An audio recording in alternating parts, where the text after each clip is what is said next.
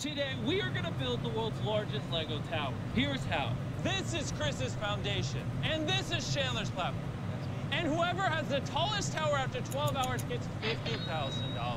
And you're probably wondering, how do they build these towers up to the clouds? We have heavy-duty machinery. They can build these towers as tall as they wanted. Also, today, guys, we're gonna be building fucking Crohn's disease.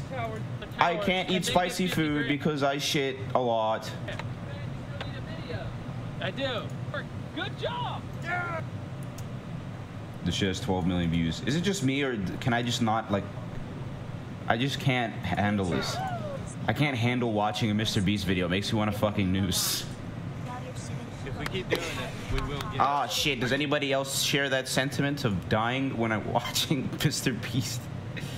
He's a good YouTuber, though. He's, like, very smart.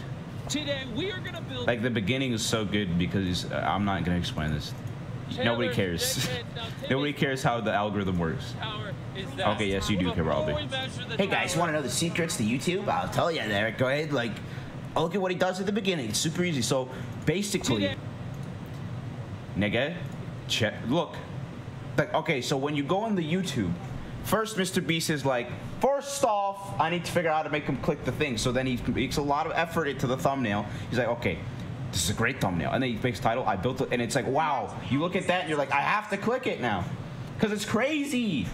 It's so crazy. And that's every single one of his videos. So you click on, and then you click it, and then you're like, is this clickbait? Thinking, is this clickbait? You're gonna build the world's and then you watch it, and he's like in a pile of Legos, and you're like, holy shit. It's not clickbait. I gotta watch the whole thing now. And if you watch the whole thing, the YouTube algorithm will be like, oh, this nigga watched the whole thing? All right, give it to more people. And then gets more views. So he goes from whatever the fuck to 12 million. Don't diss my boy. Well, he do be feeding the young dead fucking children the New Delhi. So, I mean, it's nice of him. He's a charitable person. Here's how. It's just, the shit's made for kids. This is Chris's found.